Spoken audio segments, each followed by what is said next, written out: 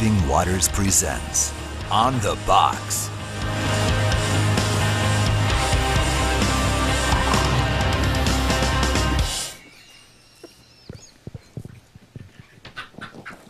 Well, welcome to the Monday. Mark!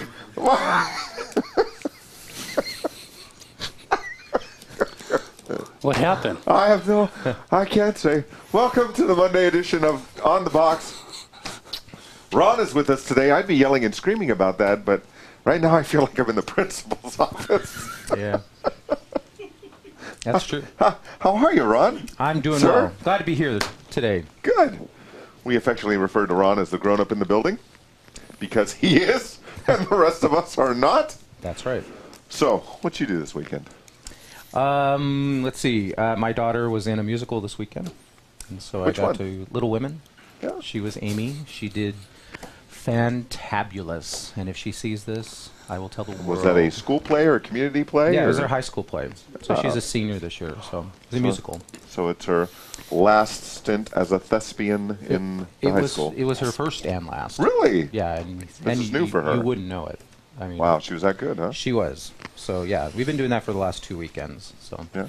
that was a lot of fun. A lot of Oh, really? tears to see her do that. Well, So, yeah, very proud dad here. good. So, and then I was asked to perform the ceremony. You know, before the show, we were talking to each other. Oh, and you should he be telling asked- us. And he asked me, what did you do this weekend? And I said, well, I get to marry my brother-in-law and her fiancée. And Tony looks at me, deadpan face, and says, Is that legal in California? Is that legal in California? And I looked at him, and I said, well, yes. But you're already married. Yeah.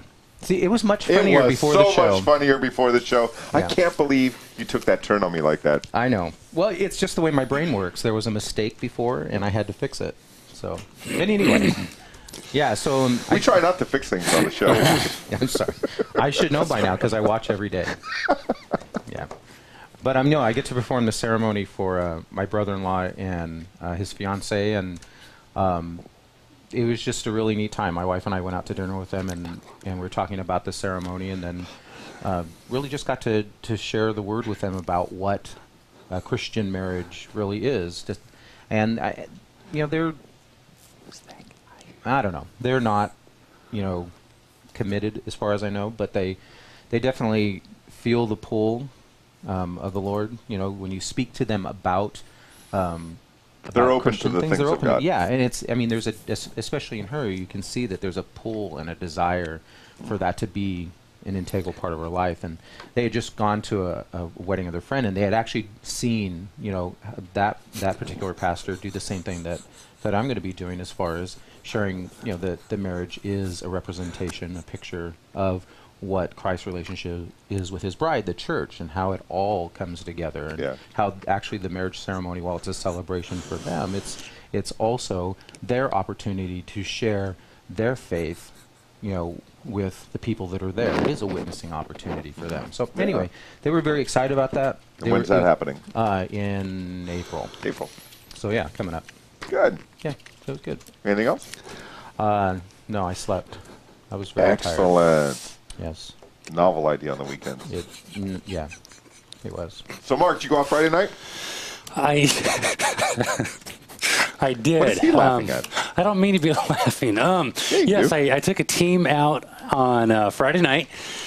Some of us went over to the Glass House in Pomona and did some open air preaching outside where these heavy metal bands were playing. And then the others of us who had young kids, I took my whole family. I got 5 kids.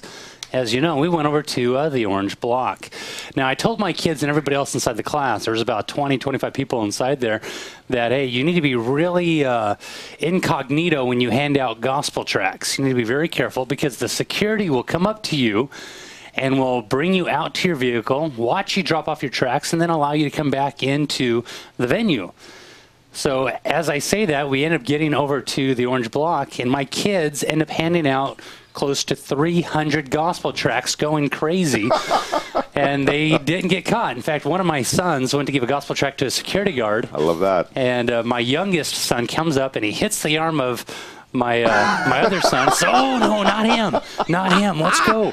So they disappeared on into the crowd and they kept on going. But That's great. boy, it's nothing like having your kids with you to make you feel lukewarm with the way they reach out. But it was a great time. Oh, good. Excellent. I went out to 3rd Street Promenade on Saturday, as usual. Went out a little later. Usually we're out there from about 11 to 2. We went out from 1 to 4 to see if the crowds would be any better. And they were. They were. We were able to draw some crowds and had some poor hecklers, but hecklers who helped to draw more crowds. And then had a really neat conversation with a guy named Mike. Sorry. This is a live show, isn't it? We try to keep it that way. Yeah, I'm really. Yeah, I'm it's pretty easy to critique from the big office upstairs, ain't it? I'm trying to concentrate on what you're saying and every single word. And you said the phrase "poor hecklers," and of course my mind just kind of went, "Well, don't bash the poor." Ray is not sitting here today. Ron Love is sitting here today. I'm sorry. Go ahead. This guy named Mike. Yes. Asked if he could talk to me after I was done preaching, and he had been there for a while. And we had a great conversation for about a half hour or so. Not a believer, but open to the things of God, and had been trying church after church after church and found them all to be hypocritical. And it got to the point in the conversation where I said, it might not be the church. It might be the fact that, the law is bringing you to conviction. Right. So anyways, he asked me where I went to church. He lives a good distance away from where I live and where I go to church.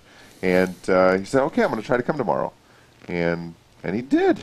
That's because a church alive is worth the drive.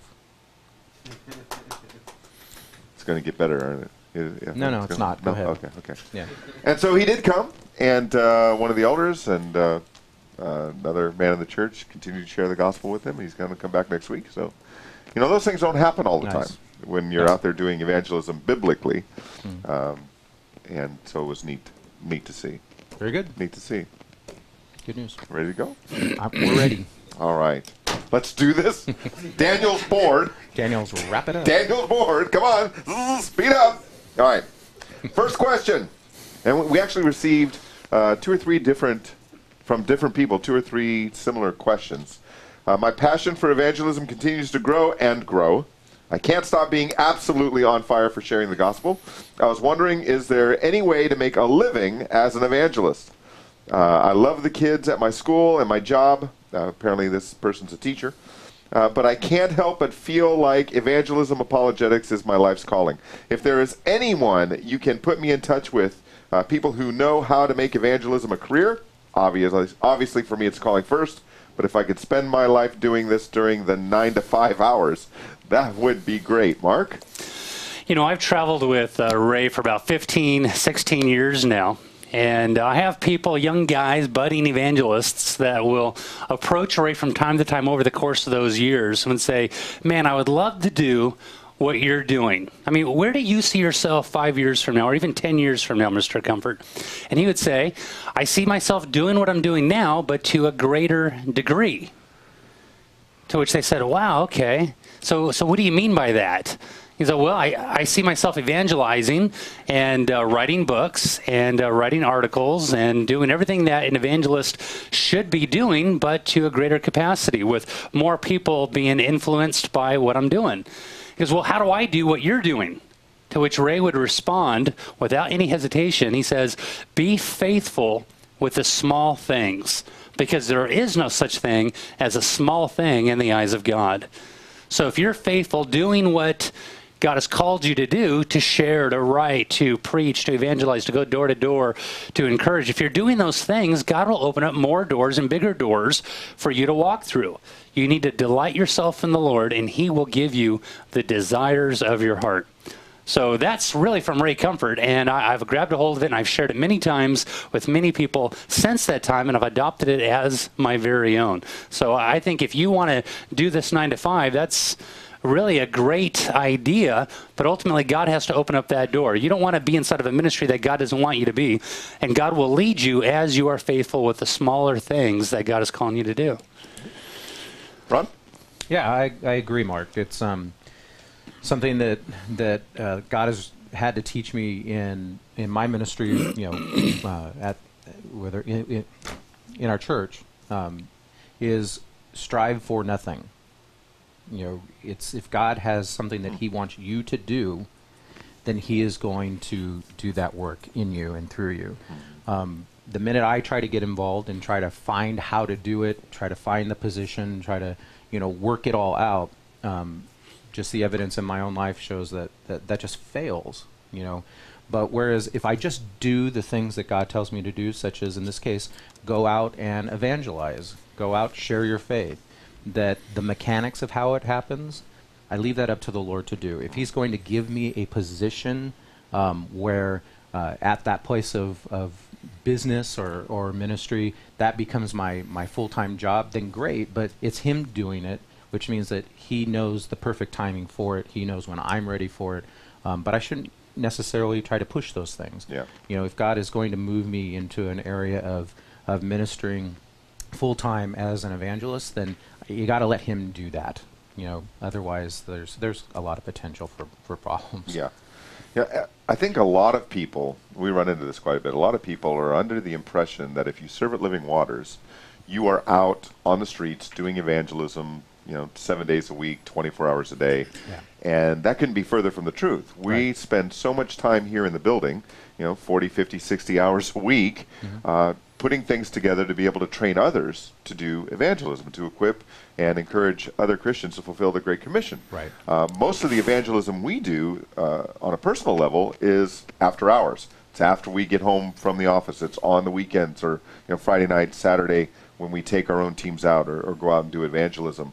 It's actually rare that we actually have the time to go out Monday through Friday during the day when the building's open to go out and do evangelism. And then a question I would have for this person who's so passionate about evangelism: what if the Lord never opened a door for you to receive an income from evangelism? Would that change your passion at all?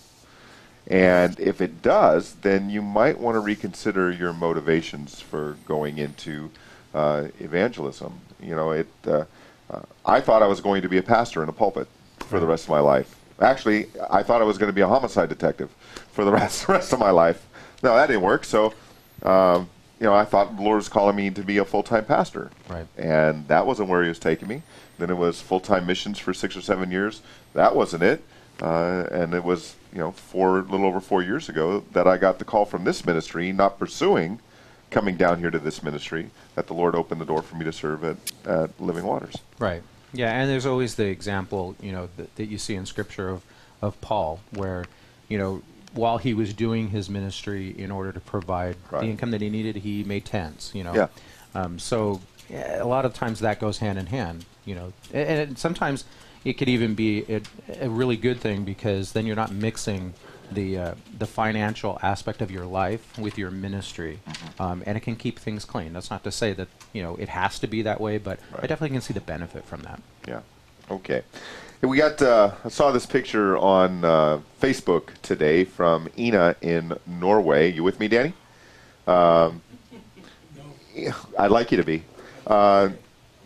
Ina posted this picture on Facebook. She wrote, "Hi everyone. Got this sign up. A bunch of people ski where she has the sign here.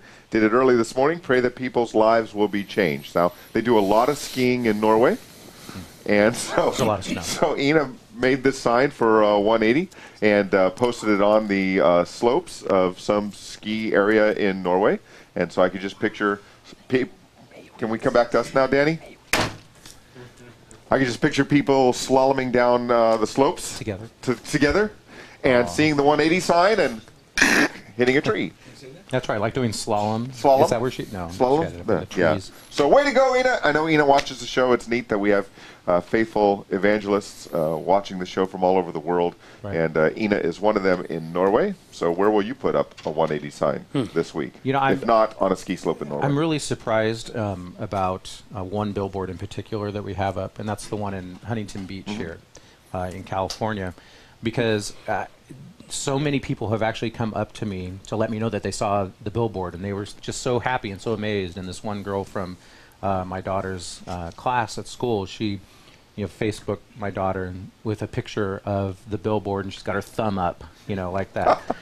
So I mean, it's just really cool when you see the fruit of that. When we have it at other places, we don't live there, so we don't know, what's going on. So having something here really close to home has been, I know, kind of exciting for me. And I can see the excitement in people who've seen the video, and then they see it, the billboard out there, and they're just really excited that, oh, hey, I know that.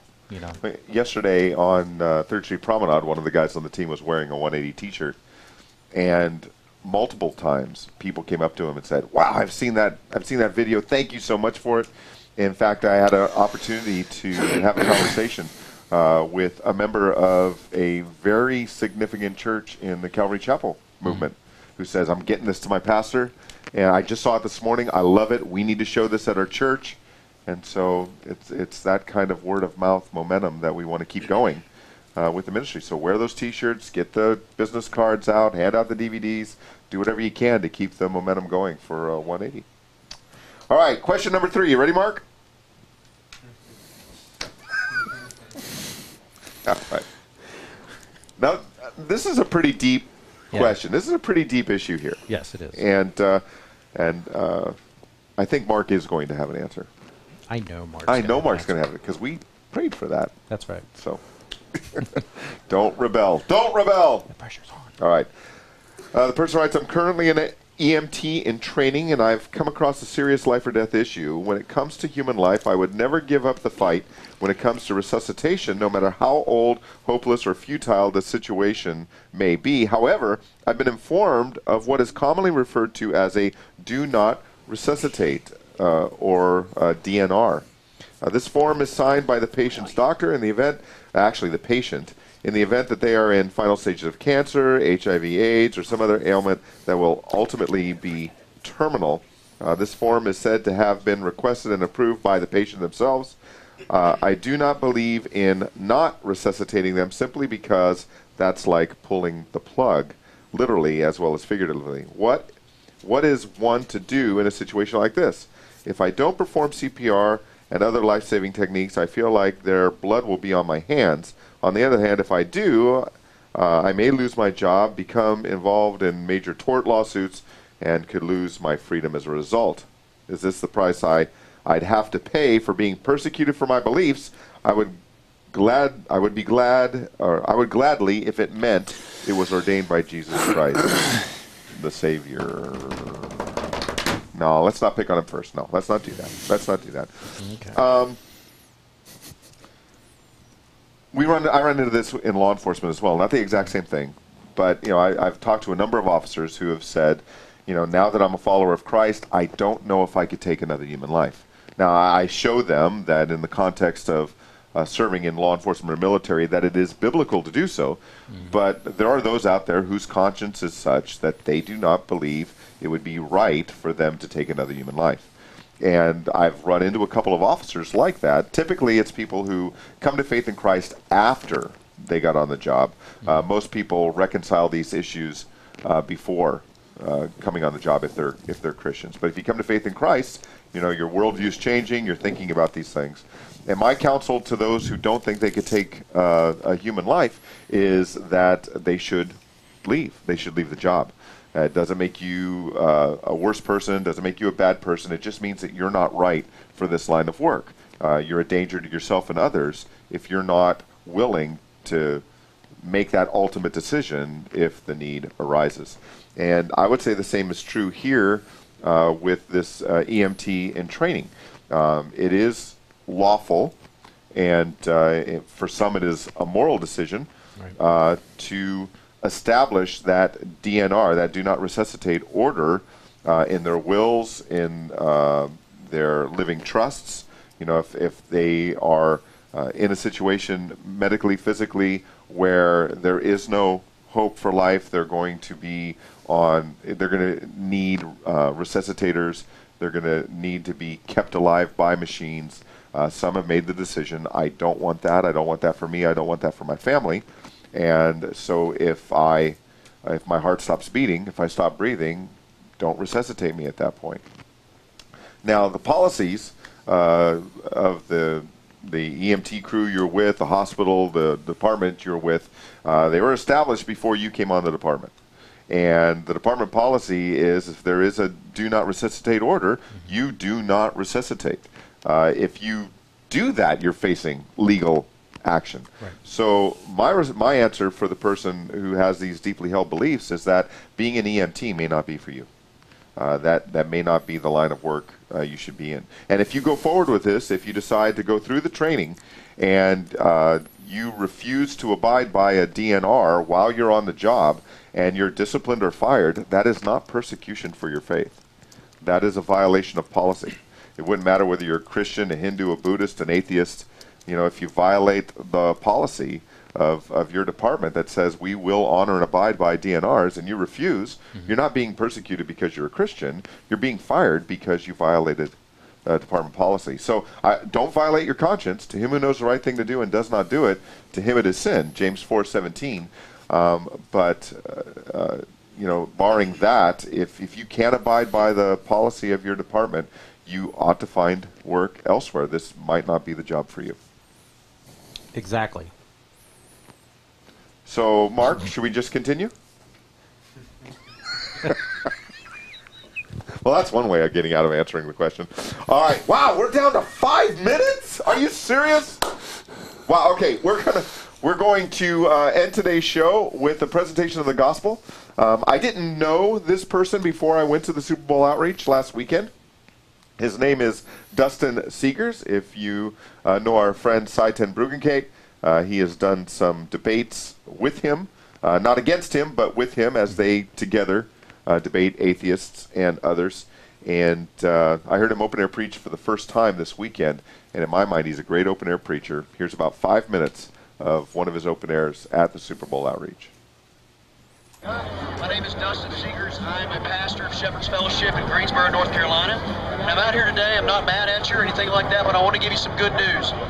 Good news is this, that while you and I were sinners, violated God's law, God demonstrated his love toward people like you and I, and that while we were yet sinners, Christ died for us. See, we can't really appreciate the good news unless we understand the bad news. It's like if I came up to you and I said, hey, I want to give you this shot. You're like, dude, you're not going to stick a shot in my rear end. But if I came to you and you were in a doctor's office and I was a physician and I brought in MRIs and I showed you that you had a mass growing inside of you and that you're going to be dead in 6 months, but if I gave you this shot, it's going to give you what you need in order to cure your disease, then you would understand why you need the shot. Well, that's the way it is with the gospel. See, the Bible tells us that each one of us have sinned. We violated God's standards of perfection. And each one of us has sinned and fallen short of God's perfect standards. And the problem is that everybody wants a good God, but they want a good God on their terms, not on God's terms. And God says this, God will not allow the unrighteous to enter the kingdom of heaven. That's what it says. So when people die and they stand before God on the day of judgment, what's going to happen is all of their sins are going to be weighed against them in God's courtroom of justice, as it were. And as a result of that, people will be held accountable for all the sins that they committed against God. And because God is fair, God is just, and God is righteous, God is more good than anybody could ever imagine, God is going to be fair with those who have violated his law. And if we're found to be criminals in God's courtroom, God is going to give us a penalty, and that penalty is death, eternal death in hell. And that's because God is good. But now listen, God has provided a solution to that problem. And the Bible says that God sent Jesus Christ into the world to die on the cross, a cross much like this. He died on the cross to save people from that impending judgment. And the bad news is that we've all sinned and fallen short of the glory of God, but the good news is that God demonstrated his love toward people like you and I, and that while we were still sinners, Christ died for us. The scripture tells us, Jesus Christ said, except you repent, you will all likewise perish. And I'm here today in love. I don't want you to perish. I don't want you to stand before a righteous and a holy God and get what you deserve. I want you to be forgiven by God and receive his mercy and his grace and his compassion. And that can only happen when you turn from your sins and put your faith in Christ. The Bible tells us 700 years before Jesus was born that all of us have sinned and fallen short of the glory of God. It describes us like we're sheep. And sheep are pretty dumb animals.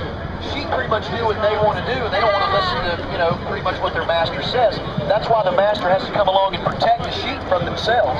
Well, the Bible describes us that way as sheep. The Bible says all of us like sheep have gone astray.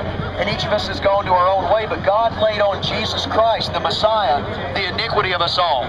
But here's the condition. In order to be forgiven by God, you must repent. You got to turn from your sins and put your faith in Jesus Christ. Apart from that, God is going to give you what you deserve, which is righteous judgment. And I don't want that for you. That's why I'm here today heralding the good news. The bad news is that all of us have sinned and fallen short of God's glory. But the good news is that God has demonstrated His love and His mercy and His grace in Christ Jesus. And all of those who, have lied, stolen, cheated, all of those that have committed sins against God, those people can be forgiven based upon what Jesus did for them on the cross. But in order for them to cash in on that spiritual benefit, they've got to turn from trusting in themselves to make themselves right with God, and they've got to trust in what Jesus did on the cross for their sins. See, Jesus died on the cross for their sins. The Scripture says that God made Him who knew no sin to be sin on our behalf so that we might become the righteousness of God in Him. The Bible tells us that Jesus took our law place. We deserve to be punished for our sins. Yes, sir, do you have a question? You know where the Pan Am Plaza is? No, sir, I don't. Do you have a question about God, philosophy, or Jesus? No, just where the Pan Am Plaza is. Hey guys, let me ask you a question for a minute. Are you guys ready to meet God? Because that's the most important. Are you ready? I'm good with Him. I got my own. Okay, so we have a gentleman here that says he's good with God. I wish he kind of would have hung around so we could have a good discussion. That's really what I want to do. I want to enter into a good conversation with you folks. So if anybody wants to, if you're a skeptic, an atheist, you're an unbeliever of any stripe, that'd be great. I'd love to talk to you. I used to be an atheist myself. Ready for some football? Let me ask you this, my friend. Are you ready to meet Jesus Christ on the day of judgment? See, that's a whole lot more important than football. I hope you are too, my friend. That's why I'm here today. I'm appealing to people to be reconciled to God. See, because I love you and I care about you, I'm willing to stand on this box and leave my family, which is about 1,500 miles away, and come here so that I can preach the good news to you folks. There are many people here today that are on the broad path that leads to destruction. And Jesus put it this way. He said, enter into the narrow gate, for the gate is wide and the way is broad that leads to destruction. And there are many people who are on that path. But the way to eternal life is very, very narrow, and there are few who find it. And my friends, I'm here today out of love, calling to you to turn from your sins. Turn to Christ, trust in Him. Don't look to... Now, Mark, have you met Dustin before? I'm not sure if I have met Dustin before. You're familiar with him? Yeah, I'm definitely familiar with him from watching Cy and Dustin debate people.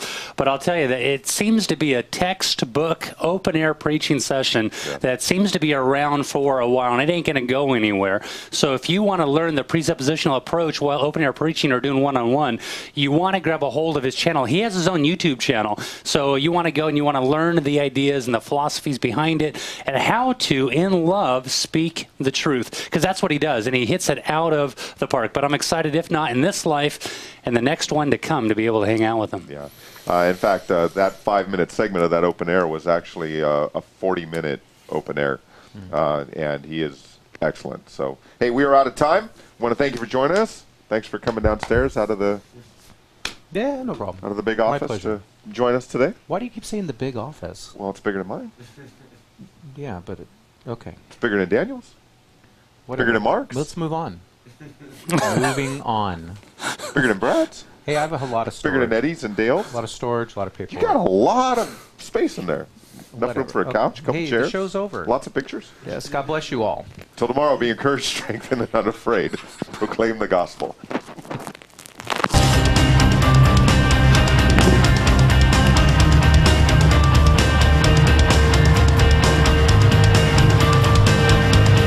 You're full of it!